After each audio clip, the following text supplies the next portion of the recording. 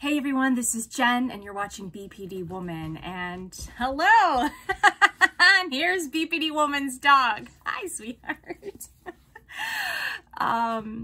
Happy Thanksgiving. I wanted to do a recap here of some videos that I did last year, and I'm gonna put all the links here in the descriptions up top, so watch as they come across the screen. But the holidays are really difficult.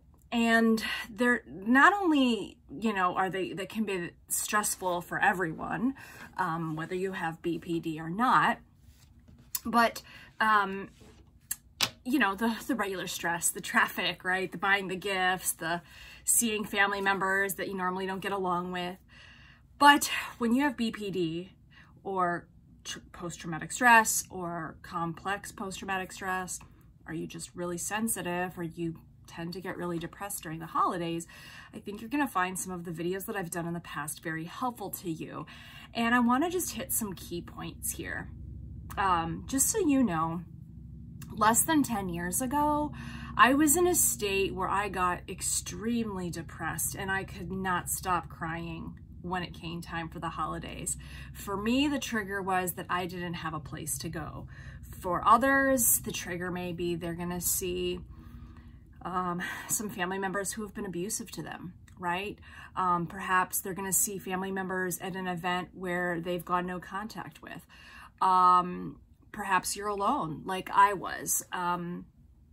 Perhaps it's a reminder of things that you don't have, right? It can even be a reminder of an anniversary, like a trauma, right? So it brings with it, right, this added level of stress, plus you're already emotionally dysregulated. You could be. I'm not saying that everyone with BPD has a rough time during the holidays, but definitely the emotions run higher, and for everyone. And so 10 years ago, I couldn't even ask someone if I could come over to their house because I didn't have a place to go. And so instead I would just get in a cycle of crying, and then that would lead to thoughts of suicide. That would lead to feelings of low self-worth, and just that I didn't want to be around anymore, that I couldn't see any light at the end of the tunnel. And 10 years later, first, I'm totally fine with spending holidays alone now, including my birthday, which I spent alone. The last Christmas I spent just with my dog, watching movies, having a bit of a spa day. The last Thanksgiving, I invited a friend over. And so this year, I asked a client who I've become pretty friendly with, who's a very caring person and, very communal and friendly, and I said, hey, can I come to your place? She's like, oh my God, yes, absolutely. I was like, look, I'll make the turkey even, right? But I wasn't even able to do that 10 years ago, and I share that with you so that you can see that improvements do happen, and you can lasso in and control and tame those emotions, especially those really hurtful. Maybe you were a kid that had two parents who were separated or divorced, and you got bounced around between holidays, and maybe like gift giving became like a competition between two parents, right? And so even just that itself was difficult. I don't get triggered by that anymore. And there's some reasons for that as well, like I'm no contact with my family. But if you are feeling more stressed lately, if you are feeling more on edge and you're not sure why, if you're feeling more isolated, if you are feeling more sad, it could be because of the holidays. And I want you to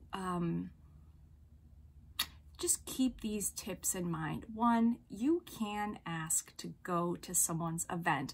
You can start that event, find some other people. Maybe, there's plenty of people that I know in my apartment building that don't have a place to go, or, maybe their boyfriends or girlfriends work, jobs like police or fire where they're not going to be home for that holiday, and have your own Friendsgiving, right? Have a movie marathon, right? Like, I love watching Bad Santa around the holidays. I love watching Elf, What are you doing over there? She is having a ball. you can volunteer, right? And so in some of these videos I've done, one that I did was 10 ways that you can spend the holidays non-traditionally. And then I've also done a few other videos that really help target kind of the anxiousness that comes with dealing with those and tips to get you through it. I just want you to know that I used to be in a place where it literally made me physically ill and I could not even enjoy the holidays. And now I'm in a place where I enjoy it.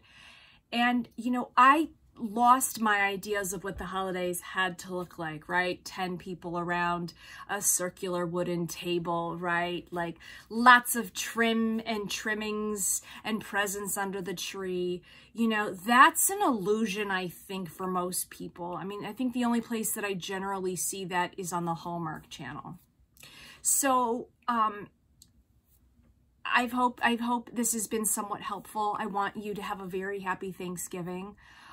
Something that's also helped me is to think about things that I have been grateful for, you know, during the past year. And I've definitely been grateful for you, for this community, for the ability to have this platform and speak to you. You know, you think that I'm just making videos for you, but you know, you're giving me feedback, which gives me something. You know, I never profess to have all the answers. I never profess to say that, you know, I don't have, you know, some of those ineffective behaviors come up, but you know, progression isn't always linear. My name is Jen. You've been watching BPD Woman. Check out the links that I have scattered throughout this video. And until I see you next time, please have a happy Thanksgiving. I'll be back next week with some more new content. But until that time, between now and then, please enjoy the videos that I've previously done.